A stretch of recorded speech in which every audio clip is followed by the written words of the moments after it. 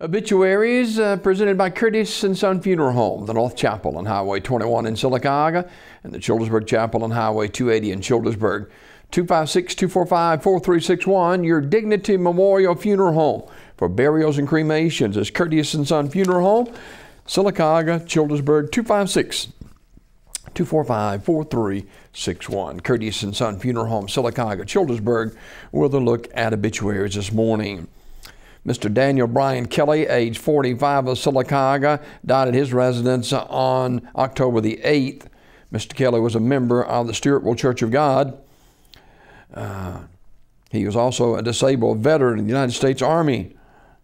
Graveside service will be this morning at the Marble City Cemetery at 10 a.m. Curtis & Son Funeral Home, North Chapel, will direct that graveside service for Mr. Daniel Brian Kelly, age 45 of Sylacauga, this morning at 10 o'clock from Marble City Cemetery. Curtis & Son Funeral Home, North Chapel, directing. Funeral service for Susan R. Bevels, age 53 of Sylacauga, is also today at 4 p.m. from the chapel of Radley Smith Funeral Home. Reverend Lee Walton officiating.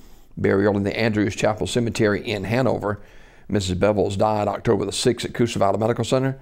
Memorial messages can be sent to the family at radleysmith.com. Radley Smith Funeral Home, directing.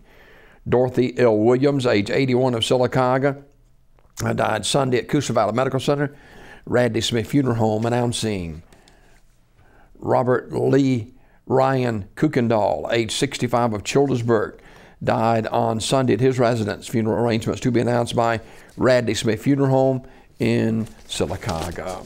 That's a look at obituaries this morning, brought to you by Curtis & Son Funeral Home, the North Chapel on Highway 21 in Sylacauga, and the Childersburg Chapel on Highway 280 in Childersburg. 256-245-4361, your Dignity Memorial Funeral Home.